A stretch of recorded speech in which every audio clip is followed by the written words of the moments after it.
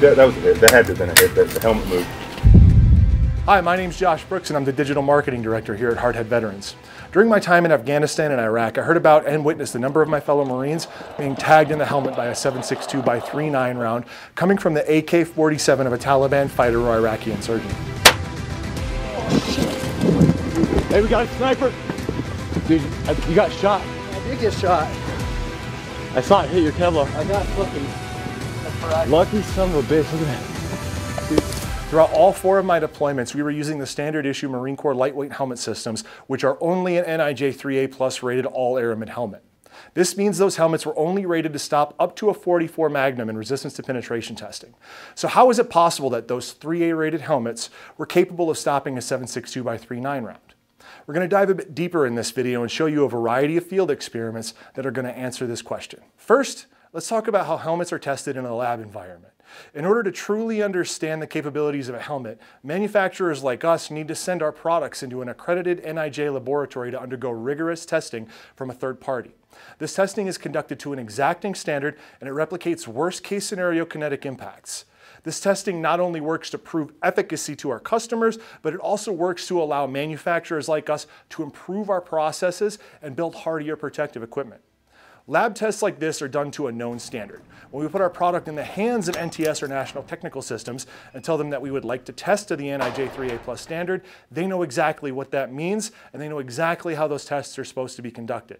They put the helmet through repeatable tests and then give us the raw data with a pass or fail grid. This tells us exactly how our product performed when put up against an absolute worst case scenario impact. What this does is it gives us metrics as to how our helmets will perform should the end user be put in a situation where they face the absolute worst impact. What it does not do is tell us what our helmet is capable of in field impacts. That's because field impacts are nearly impossible to replicate on a consistent basis due to the circumstances of combat situations and the large number of what-ifs that can occur in these environments. What you're about to see is me on the range conducting a series of experiments. These are not ballistic helmet tests. We're going to try to replicate something of a combat shot now. Right now we're on about the 300-yard line. This berm behind me represents our 340-yard line. We're going to throw a shot of the range that we're on here up so you guys can see what our yard lines look like. But that's the 340-yard line.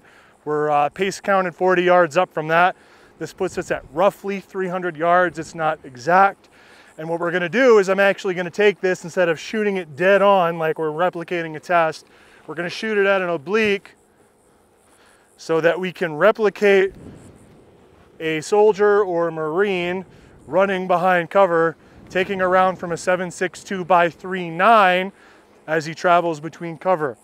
All right, so we're back on the firing line here. We got the helmet down at about 300 yards.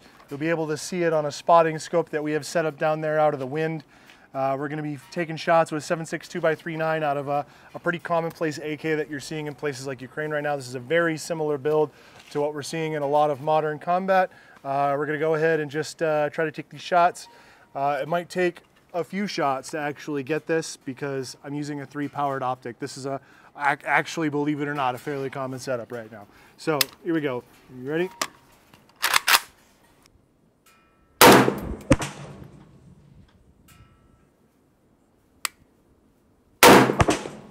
Oh, that was a hit. That had to have been a hit. The helmet moved. All right, so we just checked the footage and it looks like we hit up on the top. We're going to drive down that. I don't know if y'all noticed, but we also stovepiped that shot. All right, so we got a 7.62 by 3.9 round here. It looks like we hit here. And again, we're simulating an oblique shot. So the helmet was like this. Round came down range. It impacted right here. The helmet did what it's supposed to do. The geometry of it caused it to exit right here is what it looks like. Let's find out. So as we can see, the head form is mostly okay. We got a little bit of a ding right here in the cheek. I don't know what that could have been from one of the other shots for all we know. I don't see any impacts on this side, but this is again a 7.62 by 3.9 round, 300 yards at an oblique angle. We can see pretty well that the helmet did exactly what it's expected to do. So the round entered here, the geometry of the helmet caused the round to come and push out the side, which is pretty much exactly what we expected it to do. So when you hear about a 7.62 by 3.9 round in combat doing something like this, It's not because the helmet is inherently rated to take a 7.62 by 3.9 round in a worst case scenario impact. It's because the geometry of the helmet and the randomness of ballistics can cause something like this to happen from time to time. All right, 9mm coming out of the M17. Normally 9mm is used to test for back face deformation when you're doing ballistic helmet testing at the NIJ IIIA level. You're going to do 5 shots on a helmet in an officially sanctioned test. You're going to shoot the front, both sides, the back, and the crown of the helmet. What you're intending to do is get an average back face deformation number below 25.4mm across the board on the helmet. Obviously we don't have clay out here. You'd normally use a ballistics clay to take those measurements and you'd measure it on the head form itself.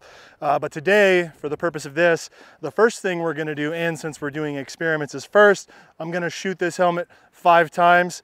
We're gonna shoot it front, side, top, and rear. I'm going to show you what the inside of the helmet looks like. Then we're going to lean this table over and I'm going to shoot it with 9mm until we get a complete penetration of the helmet. I'm predicting it's going to take somewhere between 20 and 30 rounds for us to actually reach that breaking point, but we'll find out. All right, here we go. Shot on the right side of the helmet. Here we go. 3, 2, 1. Weapon on, safe. All right, here we go. Shot in the back. 3, 2, 1. Now keep in mind, in an NIJ test, a fair hit on the side is going to be pretty much the center of this patch.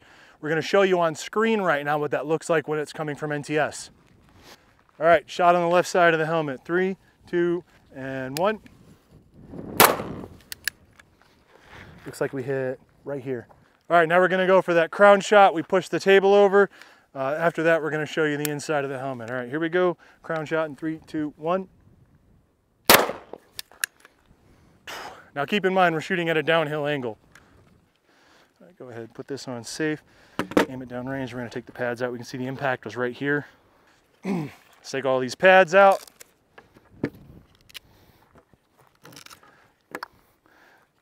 Interestingly enough, I'm probably going to put these micro lattice pads in another helmet after this because they're still in pristine condition.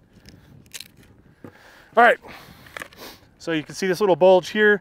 That's our crown shot. This one right here was our other one side. This one right here is our other side, which we shot a bit low. This right here is the back, and that is the front. This is the ATE Gen 2. And now we're gonna go ahead and just torture the hell out of it. How does that sound, guys? Let's go. All right, now for the actual experiment phase of this. Keep in mind, what you saw right there is not entirely indicative of what you're going to see at an NTS or an official test with professionals. All right, I'm the digital marketing guy. I go watch these tests get done. I'm not the guy that actually makes the tests. But what we're going to do now is a really fun experiment. I'm going to shoot 9mm into the crown of that helmet until we get penetration. I'm guessing between 20 and 30 rounds. We're going to stop every 5. All right, here we go. First 5 rounds.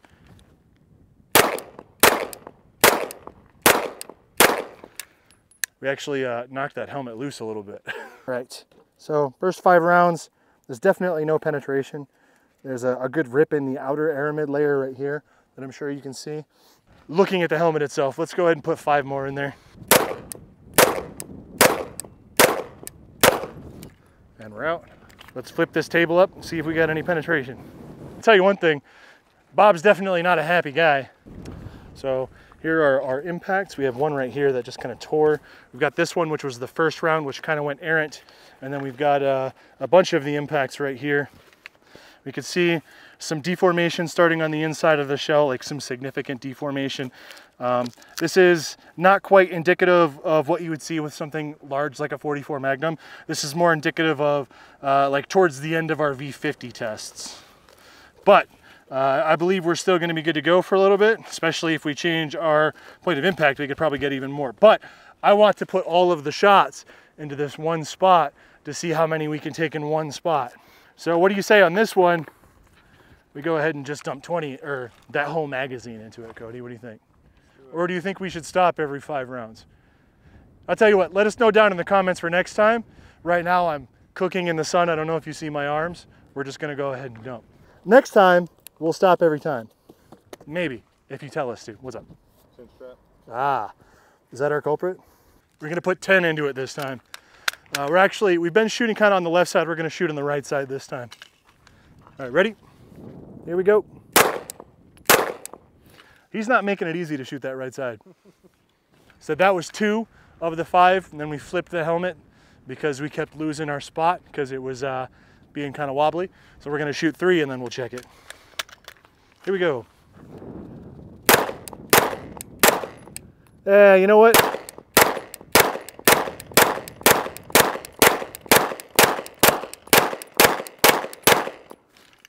Let's see how it did. So we can see our shot groups right here. We can actually kind of feel the material giving. It's also extremely hot out right now. It's about 110. We don't have penetration yet. We do have what I would consider to be not insignificant backface deformation, but that's actually not absolutely terrible, considering all of those rounds are hitting right there. Yeah, that's pretty cool. All right, that's all we got for out here today on the range. I'm gonna talk to you in like 2 seconds, but I'm gonna be back at the shop. Ready, go. Hey, welcome back. We're in the war room again. And it's now 70 degrees instead of 110, which I appreciate. Let's talk about what just happened. In field experiments, we can explore a range of what-if scenarios, pushing helmets and armor far past their limits. We can also attempt to replicate lab standards and impacts while acknowledging that the exact NIJ environment can't be precisely reproduced by individuals in the field. Professionals at labs like the National Technical Systems ensure accurate testing down to the smallest detail. While these field tests are intriguing, they aren't definitive measurements of success. When considering purchasing ballistic gear, always rely on accredited third-party lab results tailored to the specific product you're looking to purchase. Transparent publication of these results is essential for informed decision-making. That's all we got for you guys today, and if you want to check out some actual tests from the NIJ lab where we conduct our tests, check out this video. It's in the card in one of these corners. Also, let me know down in the comments there if you've got any experiments you'd like to see us do on our helmets. Hey Cody. Yeah. You think we can shoot one of these with a tank? Fuck, I hope so.